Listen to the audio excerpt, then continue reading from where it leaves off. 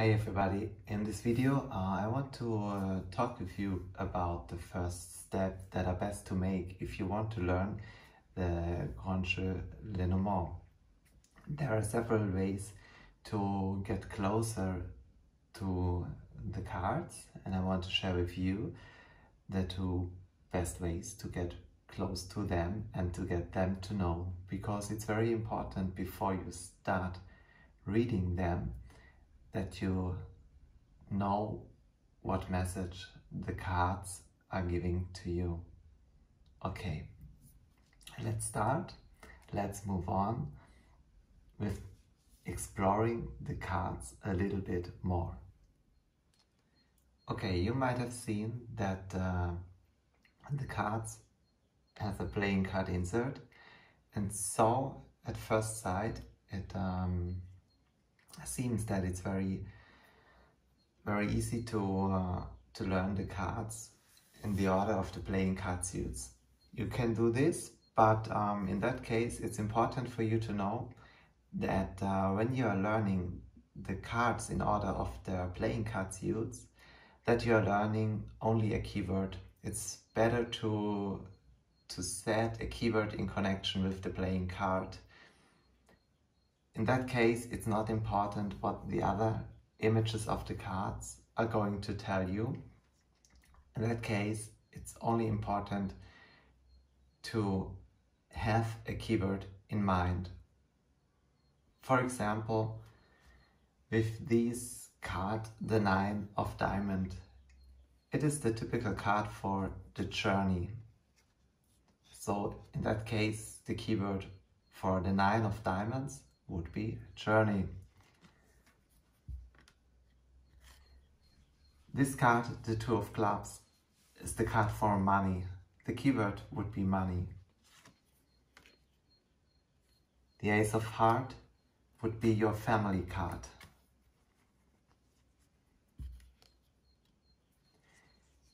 The 8 of diamonds would be your work card, would be your significator, as some people want to say or call it. So it would be generally the work card. The ace of diamonds would be your card for messages, news. The 3 of diamonds would be your card for relationship, for connections. The ace of clubs is your card for success, for example, and the 7 of diamonds would be your card for misfortune. So you see that there are all typical keywords, you know, from fortune telling or from other card systems. So if you choose at first the step to get to know your cards by the order of the playing cards inserts, then you have to connect your card and the playing card with a keyword. And now I'm going to show you another important fact about the 54 cards of this game. Okay, now you know that every card of these 54 cards has got a single meaning, a single keyword that is connected with the card. But this is of course not the essence of this game. It's just to be seen like an add-on, for example, but it's important to know the keywords for each card.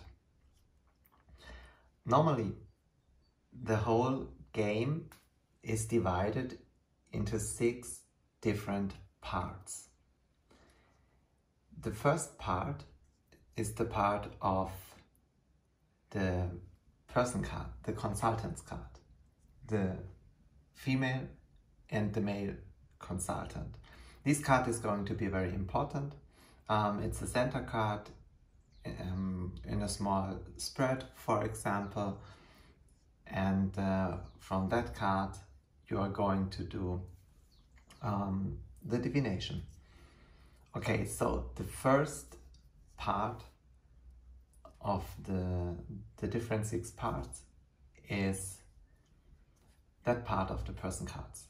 Okay, now we are moving on with the second part of the game.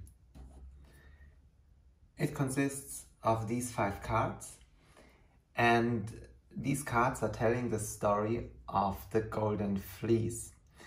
It's an ancient story, and we know that Mlle Lenormand was very passionate with these kind of stories from mythology, so it's not surprising that the cards are telling stories from that history. Just like these 5 cards, they are talking about the Golden Fleece that has to be conquered. They are showing the start of the story and the ending. You can set these cards in relation to work life or to commerce. This is the main character of these cards. So it is important when you do a spread and you see mostly the cards of this part, of this work part.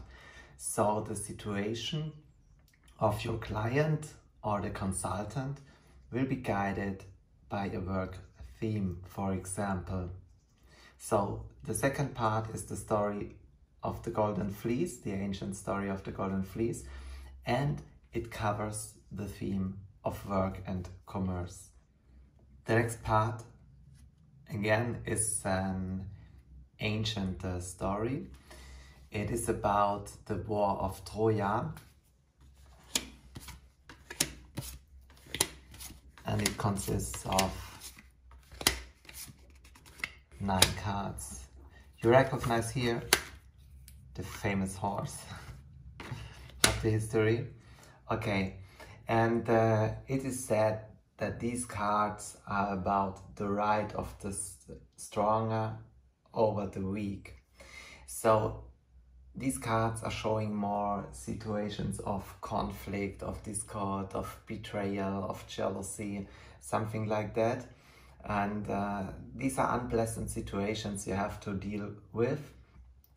And so it's more characteristic of social life. These are connected to social life, these cards. So the next part, you will recognize these cards easily because they have almost the same picture. They are showing the laboratory of the alchemist, and it's about the thing he is exploring. Some say it is the search of philosopher's stone, or the marriage between Bea and Gabatin, a couple from ancient history.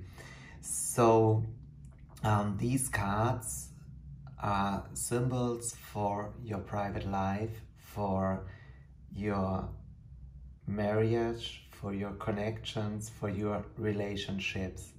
So every card is a kind of state in your relationship life. And if you see a lot of these cards in a spread, you can be sure that the consultant is in a more emotional or love situation, for example. The 5th part of the game is a more bigger part. It consists of 19 cards, and it is said about this part that these cards are showing unforeseen events in your life. So this can be positive or this can be negative. It always depends on the card that is shown. But it's more, yes, it's also about a social life. It's about help, it's about money, different aspects in in relationships too, or in friendship, for example. It's not always easy. These cards are often showing some heaviness because former social life wasn't that easy in that time. But in general, it is more unforeseen events. So it is called this part.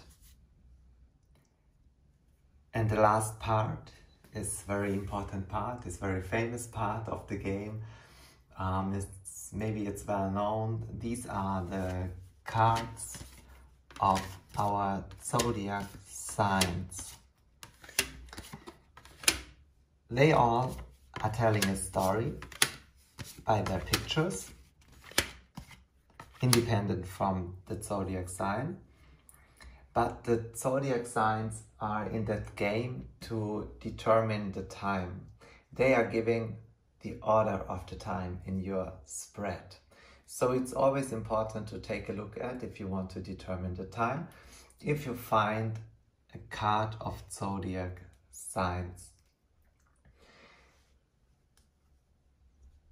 But if you don't choose to determine the time, you need, or no, in general, you need always to take a look at the picture the card is telling you.